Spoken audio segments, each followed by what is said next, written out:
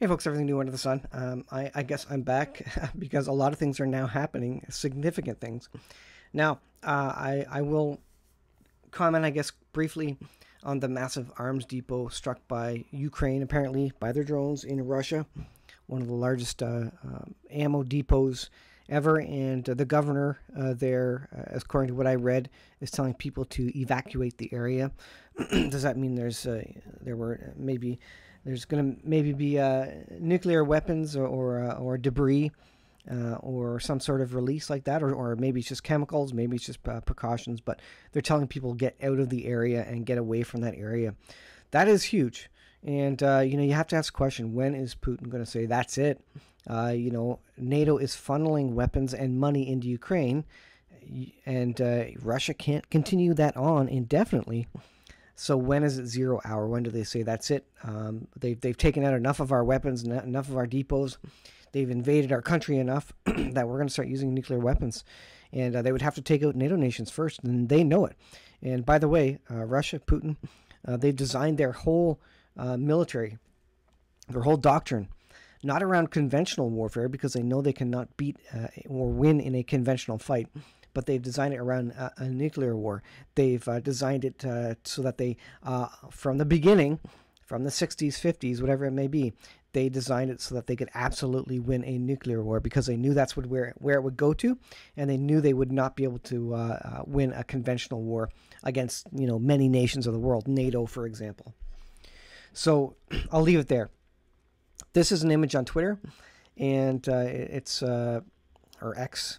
All types of electronic devices owned by Hezbollah operators are now blowing up in Lebanon and the region. So things are exploding in Syria. Things are also exploding in Iran, as I understand. Apart from pagers and walkie-talkies, other devices such as fingerprint devices, solar power systems, and radios are now exploding. And even a ham radio was part of that. I suggest having ham radios around, and certainly get your license for that.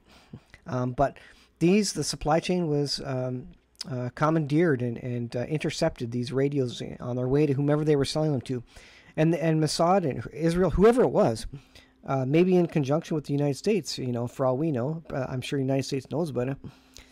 This would have had to been in the works for probably years, to set up the company, to redirect, to get the intelligence on the inside, to ensure that they're picking up requests for delivery of these and intercepting them, updating them, inserting whatever explosive material, and then delivering to the end person. There is huge amounts of intelligence, huge amounts of machinery, money involved, logistics in this whole situation. So if Israel did it, this is an incredible feat, a monumental feat. And you have to say, when things that aren't likely to succeed in Israel and throughout biblical times, you have to say, well, maybe God has a hand in that. Maybe he is swaying the battle one way or the other. And is he for Israel? He certainly is. Is Israel around in the last days? She certainly is, as a nation. Bible describes that clearly.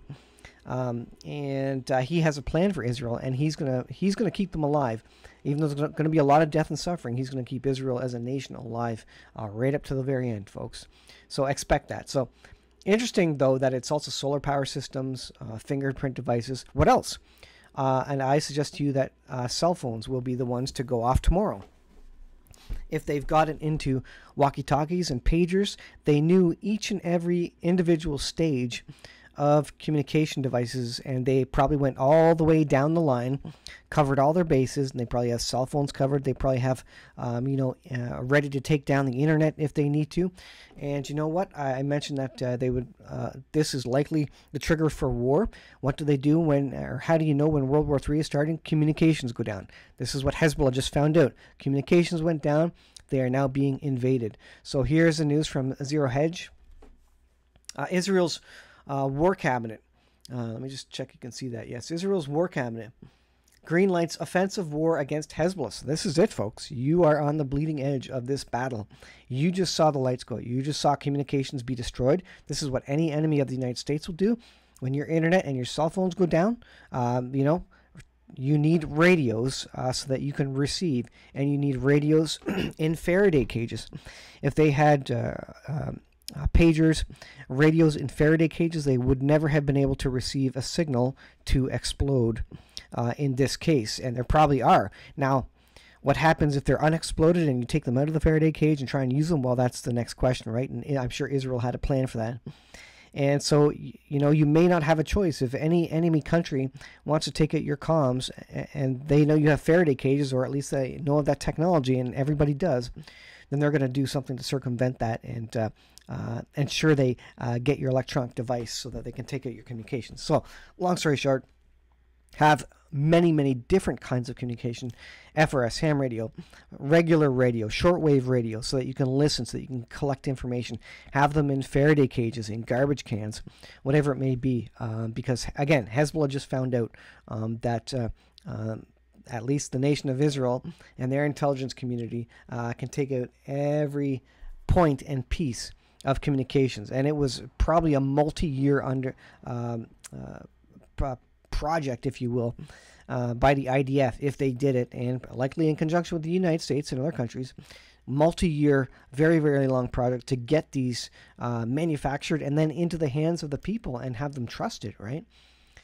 As many suspect and feared, this deadly two-day Israeli covert operation to blow up pagers, walkie-talkies, small electronic devices was but preparation for a likely Israeli military ground operation in southern Lebanon. It appears war is here. This is what I said before. They take your communications out. When your communications go down, look out. Get into your bunkers if you have one, because something is coming, and that's going to happen. That's happened in every war, especially in the technological age, and that's happening with Hezbollah in the Middle East, and that's going to happen on the wider scale when Russia says, "All right, that's it. We can't fight NATO conventionally. Here comes the nukes. Here comes the hypersonics." Right? So be prepared. And you won't even know it, other than your cell phone will stop working or your internet will stop working. Israeli cabinet has given PM Netanyahu and Defense Minister Gallant the authorization to undertake military action against Hezbollah, even if it leads to all-out war. So far, 14 people killed that we know of, 450 wounded in the second day of explosions. The Israeli army announced it's transferring the 98th Division from Gaza Strip to the northern border with Lebanon as tensions continue to escalate. With 10,000 to 20,000 soldiers, the paratroopers and commandos will now join the 36th Division under the Northern Command. Remember, many, I don't know what percentage, but thousands of Hezbollah members who would have ran to the front lines to confront Israel are now in the hospitals with missing fingers, missing hips, or at least skin blown off, whatever it may be. They're trying to heal. They are not ready for battle, and this is exactly what Israel planned. Even if they even if this came early and they had to trigger the stuff early, this would have been their whole game plan all along. Get the potential combatants into the hospitals and get them in there for a few days so that they can't join the war. And it was brilliant. If IDF did this, if Israel did this, brilliant move. And then attack. Netanyahu got the green light for war with Hezbollah. Here's a comment from Beirut, Lebanon. My cousin in Beirut messaged saying she disconnected her baby monitor and other household appliances and devices. Our people are unaware of which devices are safe and which are not. And that's very valid. To be honest, when war comes, you're not going to know which of your devices have been hacked into, have been pulled aside in the supply chain, and monitoring added to it, explosive devices added to it. You don't know. You simply don't know. Even if you take it apart, even one of the capacitors on the board that looks like it's soldered in could be a little explosive device. You don't know. This is the face of the new war. It's unlikely. This was probably a very specific, targeted attack, from one nation state to another. But you don't know. You don't know what Russia's into. You don't know what fingers China has in the pot, or your own government. You don't know what fingers they have in the pot. Remember, during COVID, they looked at the data from all the cell phones to make sure we were at home when we were under lockdown. They made sure that everybody was complying by monitoring our cell phone activity. Right. So even your own government is monitoring and tracking this. This is an image of a cell phone store, apparently, where a bunch of not cell phones, but maybe pagers and other communications devices hadn't even been sold yet, and they blew up. Hezbollah's Al-Manar TV is also confirming wireless devices exploded in the hands of those carrying them in several Lebanese areas. So a bunch of videos. You can go to X and look at these. But just a fascinating thing. This is on Zero Hedge. You can check it out. But all this is happening. This is unprecedented. This is incredible and of biblical proportions.